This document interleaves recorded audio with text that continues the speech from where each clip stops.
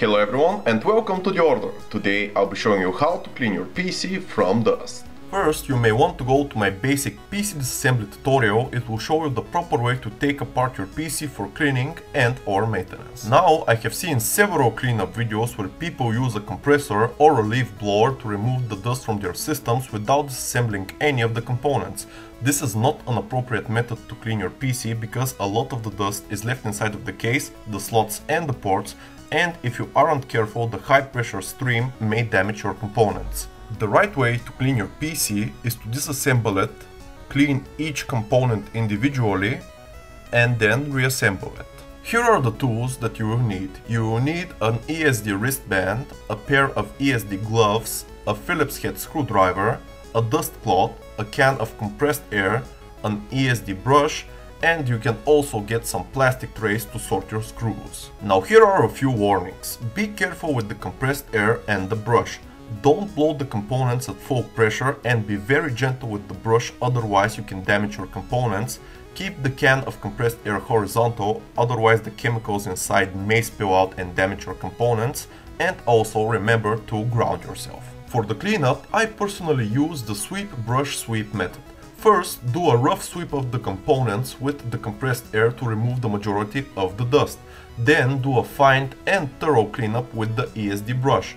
And finally, do a complete sweep of the components with the compressed air.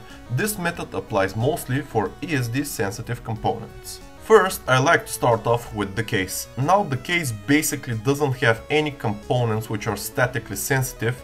Now some cases have fan controllers, SD card readers and others, but this simply is a basic case. Now take the can of compressed air and remove the majority of the dust. Then take the dust cloth and proceed to wipe down the interior and exterior of the case. Now, even though I said that the case is not ESD sensitive, keep the front panel connectors aside and finally do a final sweep of the case with the compressed air. For the case fans and fans in general, I have made two in-depth tutorials which describe how to disassemble and clean them. You can go and check them out. Now I'm going to start cleaning the ESD sensitive components. First, let's clean up the motherboard. First, mount the protective plastic cover on the socket. This way larger chunks of dust won't be able to get inside. If you don't have the plastic cover, simply leave the CPU mounted in like I have. Then take the can of compressed air and do a sweep of the board. Then check for spots for leftover dust and take the ESD brush and gently begin cleaning.